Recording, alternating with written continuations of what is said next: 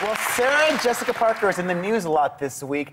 First, she hinted at and pretty much confirmed that there will be a third Sex and the City movie, which I'm very excited about. And she's also in the headlines because her former boyfriend, Robert Downey Jr., is opening up about their relationship. They dated a long time ago for 7 years, and for the first time ever, he's revealing how their split actually did really hurt him and he was affected by it. Apparently, drugs, when he was doing it, played a part in the demise of their relationship. But now that it's been 20 years since they called it quits, he wants to, get together with her and catch up. But in a kind of conservative, old-fashioned way, he says he's going to ask Matthew Broderick's permission, her husband. So that makes me think, to see an ex, do you need their current mate's permission?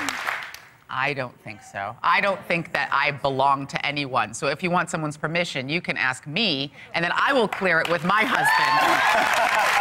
But to go to my husband and ask for permission to see me is like he runs my life. Yeah. But don't you? I look at it as respect for my husband and my marriage. That you're gonna go to him and say, I'd like to holler at my old girl. I'm different now. I just kind of want to square whatever bothered her about me. Are you cool with it? And then he go ahead and do it. Not saying he own her, but I like a dude to go, can I holler at old girl? And you be like, right on.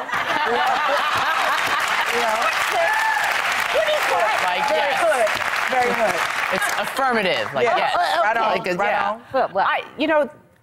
Look, this is, I feel, a very unique circumstance because they're all Hollywood people, they're all A-listers, and it feels right, and it feels mature. It feels like, you know what, I don't want to run into you at the Golden Globes and be all weird. Let's just sit down and be mature adults. We have families now, we have kids, we're both married. Both happy? Yeah, of course. They have a history together.